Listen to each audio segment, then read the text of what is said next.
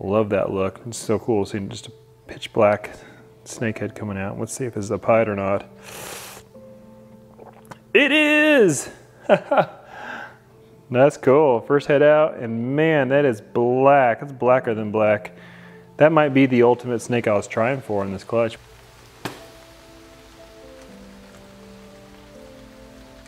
So we think this is triple het Monsoon Dreamsicle.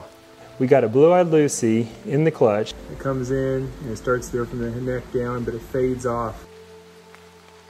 Hey guys, welcome back to the vlog, and this week we're going to show you a project that's very, very dear to my heart. This is the Monsoon project. It's kind of like the Sunset we did a few weeks back, where it's a recessive that's relatively untapped, tons of new stuff yet to be made, and we're going to talk about the animals that we have, some of the animals we purchased, one we've made, and then we're going to talk about kind of what we think we can do with that project in the future. Then we have a really crazy Sumapide that we want to share with you guys, a little reveal. So let's get to it and see what those look like. All right, so recently I was able to get my first Monsoon male, and it's 2020. Got it from Dave Green, who founded the entire project. And this guy is really awesome. Let's look at him up close.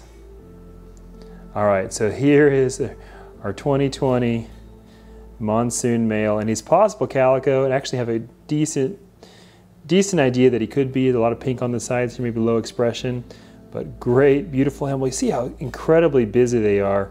They're almost like a labyrinth on the back, just absolutely wild. And they have real narrow eye stripes. They're kind of low slung on the side of the head. Just crazy, crazy pattern. A little bit of striping on the top. Clear bellies. And this is really cool. And I ended up getting this male specifically because a lot of my het females have Mojave, and the whole Monsoon project kind of grew out of the Mojave project, in the sense that the first Monsoon was actually a Mojave Monsoon. So many of the initial Monsoons and hets ended up being Mojave or Blue-Eyed Lucy complex. And so I reached out and got this awesome boy from Dave. We did a crazy unboxing, a really good unboxing video actually, and then idiot Justin deleted it accidentally. And so, always look at him here. So that boy was my 2020 pickup, but actually last year I was able to pick up a couple really amazing girls Monsoons, and they've gotten pretty big. So you'll see what they look like now at about 12 to 1400 grams.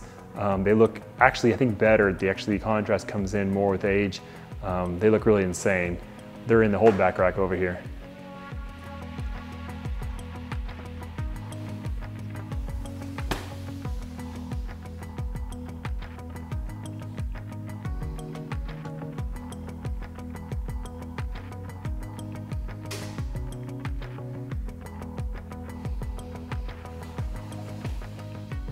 So here are the two girls. This is the second one. Look at how crazy that pattern is. And the color is great. The contrast seems to grow with age. Absolutely just intense, and it's hard to even explain. It's just so weird and wild. I love like in the semblance of a back stripe there, but it's trying to stripe, but in a way it has almost exactly the same pattern as the sides. It's just trying to come together almost in a point there in the middle. These girls are beautiful and getting pretty big now. Can't wait to start figuring out where we're going to take this project in the future.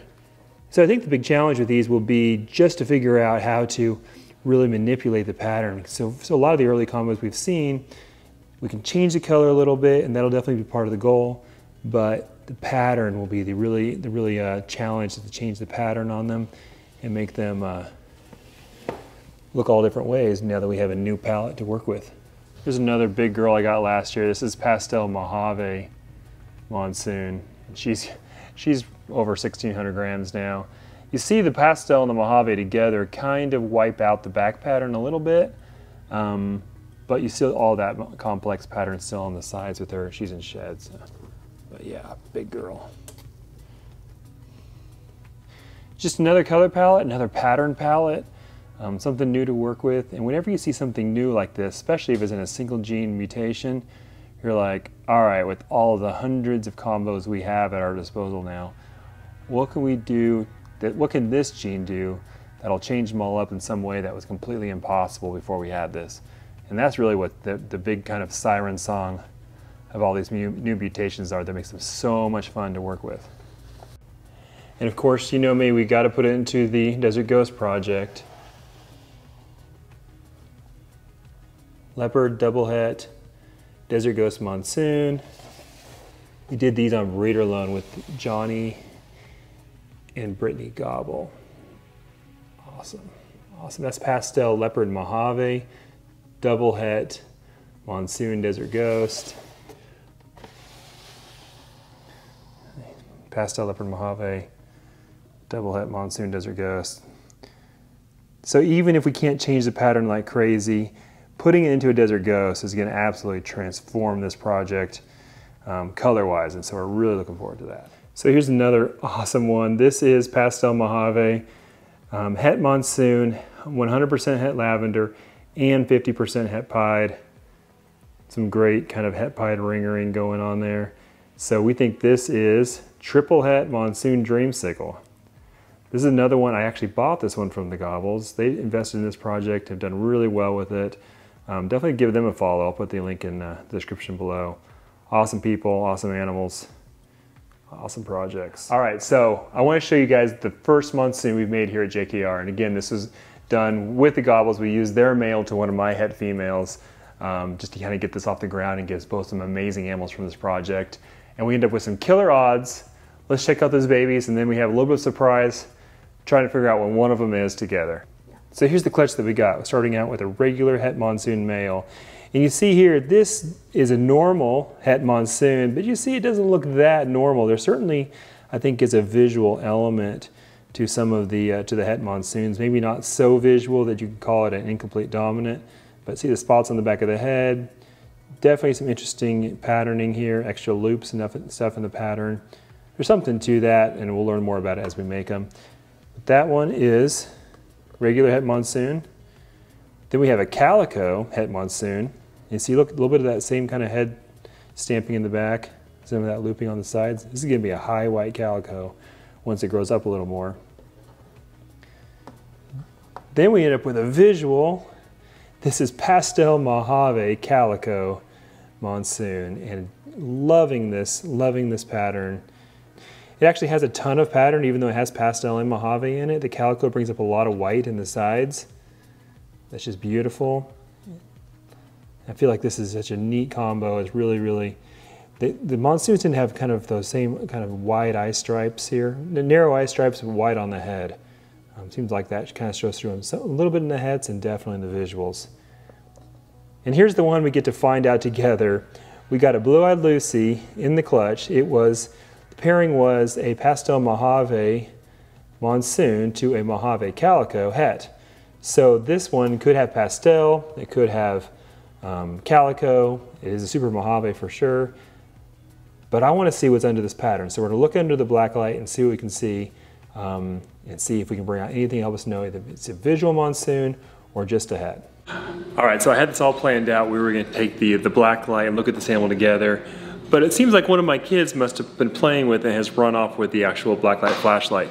So I'm going to show you the video that I actually took when we first hatched this. I was sharing with some people what we were finding under the black light, and so you guys get to see kind of my first reaction seeing under the black light. You got maybe the more raw, unedited look at what this animal could be, if it's a het or a visual Monsoon. Let me know in the comments below what you think. Here we go. So you see there is a light pattern to it, and the pattern seems to fall off on the bottom half. You see the top here. What you're seeing there on the top is just the spine. That's not actually patterned. But there's just not much to see. Hold still. I'll move for a sec. Okay, the only thing I can really see, aside from that little line there, doesn't show much, is on the head here. You see the real strong stripe. It comes in and it starts there from the neck down, but it fades off after that spot, and then there's nothing after that, except for those little side patterns. So let me compare that real fast with the other one. Here's the Monsoon. You see it has the same stripe on the neck. It starts from the top and then kind of fades off and disappears. Same as this one does. Starts, fades off, disappears. Side pattern, you kind of have the same thing. You have some patterning here on the sides and it drops off towards the belly because it goes white. kind of similar to what we're seeing here, but I don't know. That seems a little bit more solid. Anyhow, you guys are seeing now what I'm seeing. I'd love to get your thoughts. All right, so there you go. I think it's a het. I don't know, what do you guys think? Put it in the comments below if you see enough pattern there, but to me, I think that looks like a really interesting blue-eyed Lucy pastel, maybe calico, het Monsoon. Pretty animal. Now let's look at that crazy pied clutch that we've been teasing. This is cool. We have an awesome clutch. You see a black head there. This is a clutch from a black pastel mahogany yellow belly pied. Mahogany yellow pied to a mahogany het pied, right? So the first baby we see out here is at least a Suma. That's super exciting, and we get to find out if it's pied. Pretty cool. Love that look. It's so cool seeing just a perfectly black, pitch black snakehead coming out. Let's see if this is a pied or not. It is! That's cool. First head out, and man, that is black. That's blacker than black. That might be the ultimate snake I was trying for in this clutch, which should be a black pastel Suma pied. That is way blacker, in my opinion, than the typical Suma pieds I've made. And look how jagged that pattern is. Could that be yellow belly too? Look at that, because yellow belly usually makes those pixelated saddles. Wow. Well, all right, we're done here. Thanks for watching. No, I'm kidding. Man, that's amazing to get the first egg though. Really, really cool. So I'm actually gonna cut that egg cutting short right there because there's nothing else really crazy in that clutch. We really nailed it with that first baby. That was everything we hoped it'd be. Black pastel Suma pied, and I think yellow belly too. It's crazy, waiting for it to shed, but we'll bring that video of the post shed on the animal to you next week.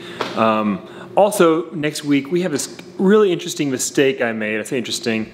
It kind of sucked, but I made a mistake on a pairing for clutch, and it still ended up kind of crazy. Maybe the best client I've made this year. I look forward to kind of sharing kind of the journey we took on that. And as always, like and subscribe if you really enjoy the content. Thanks. See ya.